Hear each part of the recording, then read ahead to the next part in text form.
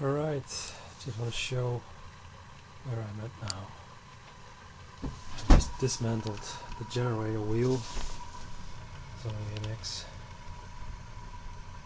Just stop with that for a moment.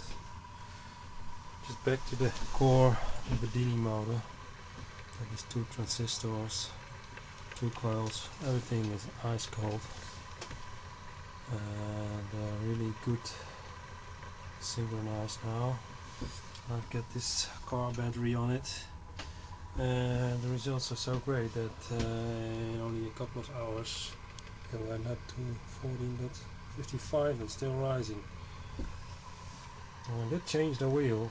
There were 10 magnets on it, and I now put 5 superpole magnets on it, and now it is using around 270 to 80 milliamps.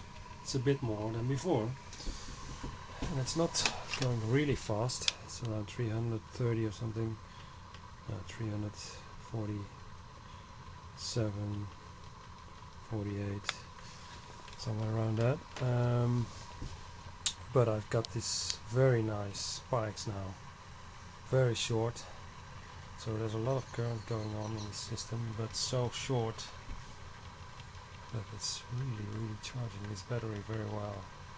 So I want to go on with that and do some more tests as soon as it's getting a little warmer here, because it's so almost freezing again here.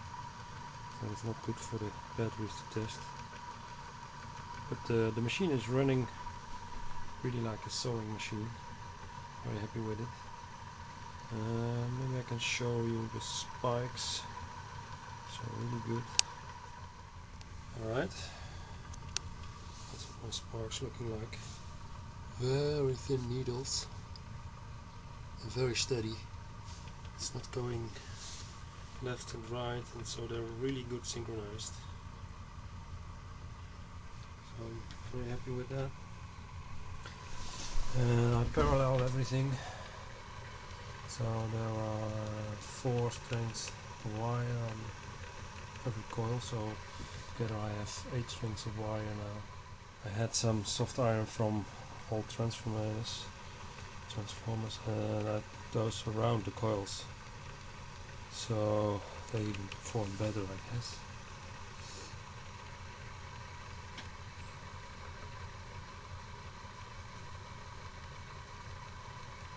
Okay,